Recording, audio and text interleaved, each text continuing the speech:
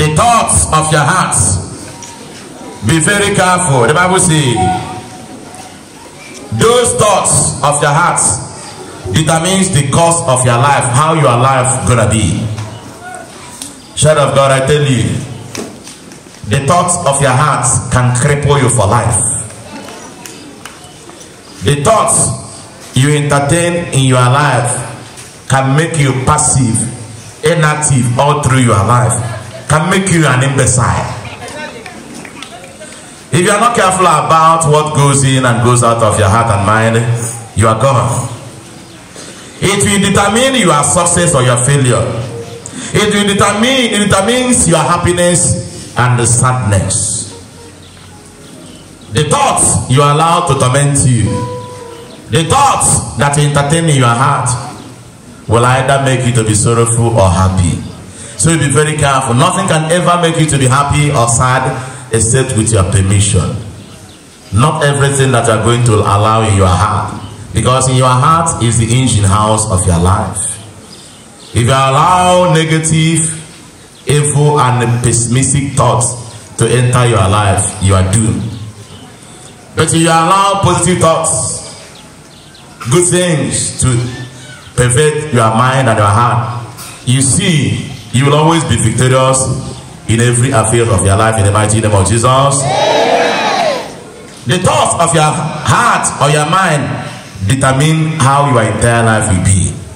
Thoughts, it serves as a molder, builder, or destroyer in your life. Every action of man is always preceded by his thoughts and thinking. Your thought is the seed that gives birth or produces the fruit that is called action. Nothing can make you to be happy or sad except with your permission. And that your permission is the thoughts that you entertain or allow to direct your happiness or sadness. Now Matthew 15 say, Matthew 15:19. From the heart, evil thoughts, murder, adultery, all sexual immorality, theft, lying and slander. From the heart comes evil thoughts. From your heart, from our heart comes evil thoughts of murder, adultery, sexual immorality, theft, lying and slander. When you talk about murder, Genesis chapter 4, Cain and Abel. When they grew up, Abel became a shepherd while Cain cultivated the ground. When it was time for harvest, Cain presented some of his crops as gift to the Lord. Abel also brought a gift, the best of the firstborn lamb from his flock. The Lord accepted Abel's gifts, but did not accept that of Cain and his gift. This made Cain very angry, and he looked dejected. And God asked him, "Why are you angry?" The Lord asked Cain, Why do you look dejected? You will be accepted if you do what is right. But if you refuse to do what is right, then watch out. Look at it. He said, watch out. Sin is crushing at the door. What is going on in your mind and your heart will lead you to do. God wants, he said, then watch out.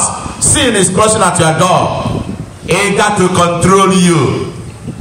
Sin begins in the mind and in the heart.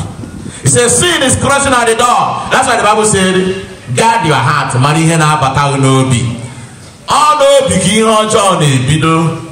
No sinful action is committed without first of all conceiving it in your mind.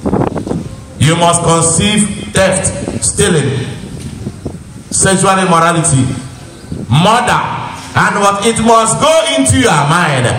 And when you begin to entertain those things, it will lead to action.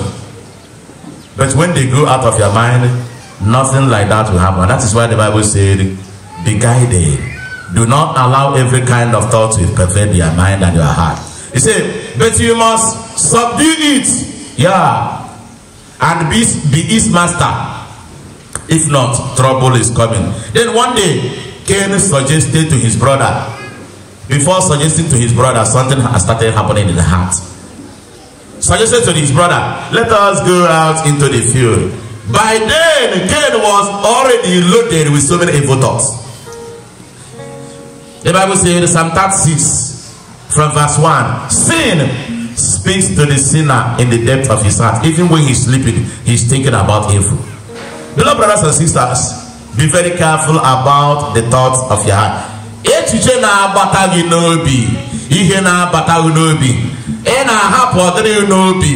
Those things will either destroy you or build you. The good ones will lead to happiness, the bad ones will lead to destruction. Control your thoughts. Mind your thoughts. If you cannot control your thoughts, you cannot control your actions. If you cannot mind your thoughts, you cannot mind your actions. You see? Let us go out into the field. While they were in the field, Cain attacked his brother Abel and killed him. The Bible said, evil thoughts of murder.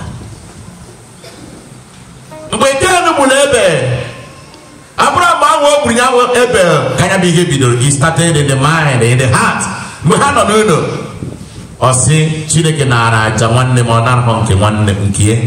And therefore, I will get rid of him. If he had controlled his thoughts, such murder will not occur. Child of God, your thoughts, the thoughts of your house is the engine house of your life. The Bible said, be careful. You know, human heart is just like an open space, an atmosphere. It's all the guitar.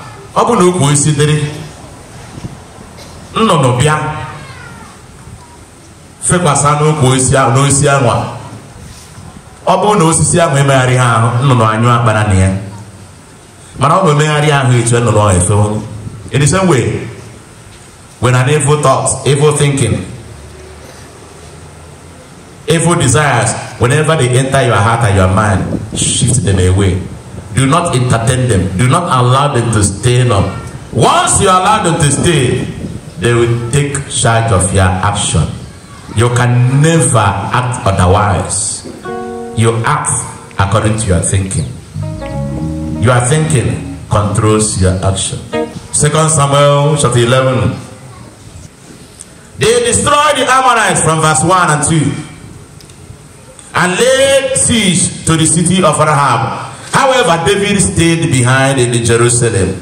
Late one afternoon, after his midday rest, David got up out of bed, was walking on the roof of the place, and he looked over the city, and he noticed a woman of unusual beauty. What you see with your eyes determines the thought of your mind, and the thought of your mind will lead to the actions of your life.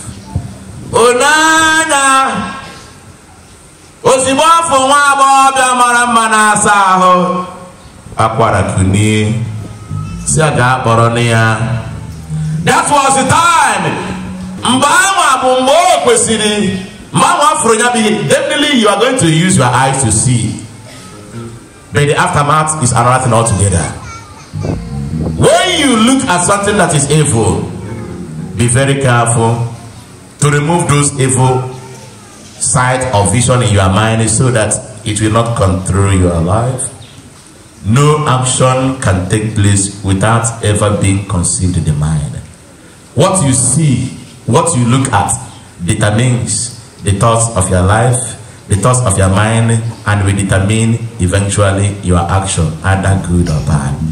You see, he got up from the bed, was walking, and he looked over the city. He noticed a woman of unusual beauty taking her bath. He sent someone to find out who she is.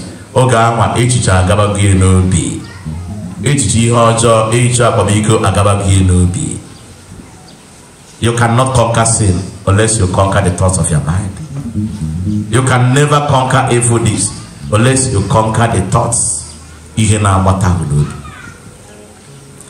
David sent messengers to get her, and when she came to the place, he slept with her.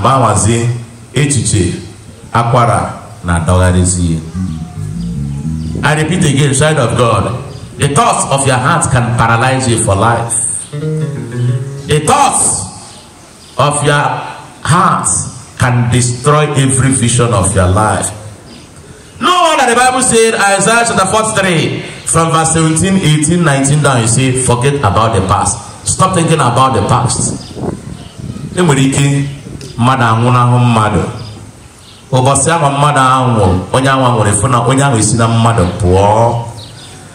him or her, maybe the person is the breadwinner of the family, taking care of the family and all whatnot. That stupid voice will tell him, it is over. And therefore, what can we do? The thoughts of your heart will begin to destroy you. Or when you meet tragedy on the way, Galatians chapter 5 from verse 16 downward, the Bible said there are two forces that are fighting in someone. There are two forces that are fighting in you, and each one that conquers, your action will follow it. Maybe that was your only hope then. Have you forgotten the Bible said, I am going to make a way where there is no way? Everything is gone. You are being crippled by the thoughts that you entertain in your life. But when you begin to reassure yourself, when one door closes, another door opens. And whereas God is there for you, everything will work on to good for those who believe. Child of God, what I'm saying this afternoon, the Bible said, guard the content of your hearts. Be very careful about what you think in your heart. When David heard that Uriah had not gone home, Uriah for not give him what David continue to Nahia Natakwana Namwa recharge go Nadigo me and another thought came. King of Israel. It's what a money. Ha! Can the money is fear? Child of God, if you are not careful, it will be people who you're not book out or in Agaki in Egypt, or outside the government. Or see you not shatters in Agako. You are being controlled by the thoughts of your. Oh, see, a papa, all of the nobody has to watch it. I say, can you give me? I never gave me. What do you are gonna share? Go to Jim of baby person. Where I must know. Unfortunately enough for him, you are which. See, I cannot go home. My brothers are over there in the field of fighting. And they want me to go and make merriment with my wife. Mama, the feed I'm a beauty, I'm a name and katana gun. Away, which ye might defeat ye my almost all on a gate. With get me. Would you be a my almost all on way more? Makana Yudia Waparan. And then the thoughts don't defeat again. Anybody here, me up, first we are the back. I said, what shall I do? Write a letter now. Write a letter. By then, David was at the mercy of his thoughts. Your joy and your happiness and the sorrow depends on the type of thoughts that you entertain.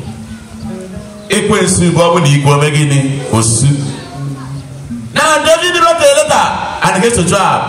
See, because he was a do be it is yaga. Babu Nana, he had John Medemegene, a bushier. Yen is a reason, no, I put here. Money is a reason. If we can be David, since David committed adultery, no rest. The thought was tormenting him. And that is why most often, after going for confession, you know, the one Gmail, they go to say, no, he had a that. On him, I know he had a the last 2 years. He should have go. They went to Faras, you to go to go say, Papa and Gagua. Okay, here I email. That's a big one. He went to see application office, a windows, a wall, saying, no, oh, yeah, email. And every day, he got a Papa. Oh, yeah, a better make came last 5 years ago. Even Major when your bag came 20 years ago. But the sin you committed 20 years ago is still holding you to ransom and bondage. It's still making you a slave. Because you are allowed those things. The Bible says in 2 Corinthians chapter 5 verse 19. It says, Christ is in God, reconciling us with himself and no longer counting our sins against us. Why do you allow the thoughts of your lives to make you a slave? And David committed murder, from adultery to murder, because he was controlled and tortured by the thoughts of the sin he had committed. Child of God, your thoughts can cripple you for life. Your thoughts can make you slaves for life. Your thoughts can destroy all your vision. Rise up! Never be a slave to your thoughts. The Bible says, forget about what you have done. I have forgiven you. Sin no more. Don't allow the past to hold your future to ransom. Don't allow the past mistake to destroy your future career. Don't allow the sin of the past to block the blessing of the present and the future. Very powerful thoughts. The Bible says, regard it.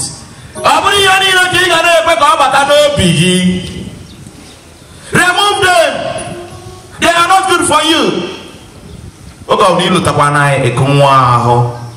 Joy will go.